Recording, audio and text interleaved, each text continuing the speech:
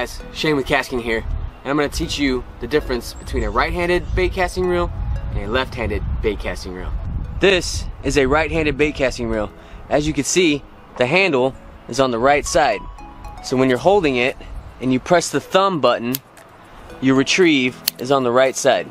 This is a left-handed retrieve bait cast fishing reel.